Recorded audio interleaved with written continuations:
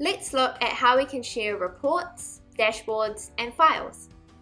Folder sharing is used to determine the access that users have to reports and dashboards.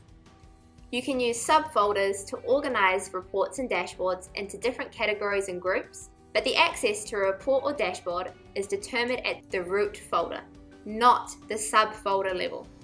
Subfolders can be created in user-created folders, but not in the default folders that Salesforce has, which are called public and private.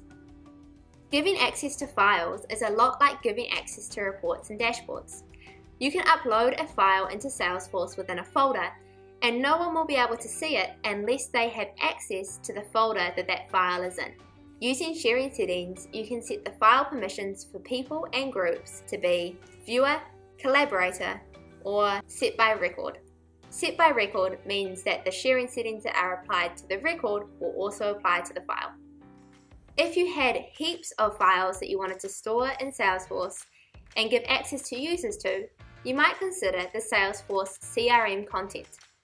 CRM content is a way that we can store, share, and manage files in different libraries within Salesforce.